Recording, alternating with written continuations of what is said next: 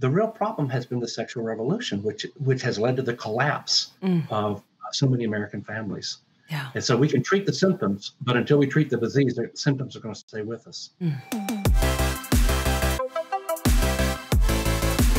You've sort of led us into the next point, which is the sexual revolution. What role does that play in theological liberalism?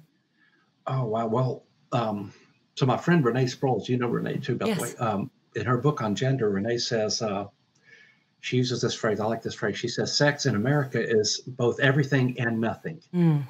It's nothing in America in that you should be able to do pretty much anything you want to do. That in America, it appears that there are very few sexual agenda rules left.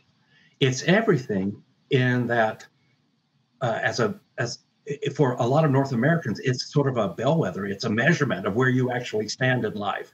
And if you don't accept what the left is pushing on us, then you need to be marginalized. You need to be censored.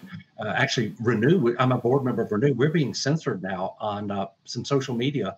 It's really shocking. You may have had this happen to you. It's really shocking when you realize you actually are being censored now. Yeah. And it's because of our positions on sex and gender, and maybe even harassed at the end of the day.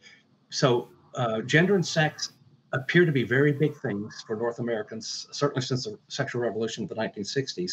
And so in that pursuit for authenticity or becoming actualized as who you really want to be or who you really think you should be, sex is a huge deal. And so progressives have to rewrite what historic Christianity and scripture say about sexuality. Yeah. And I just want to say this.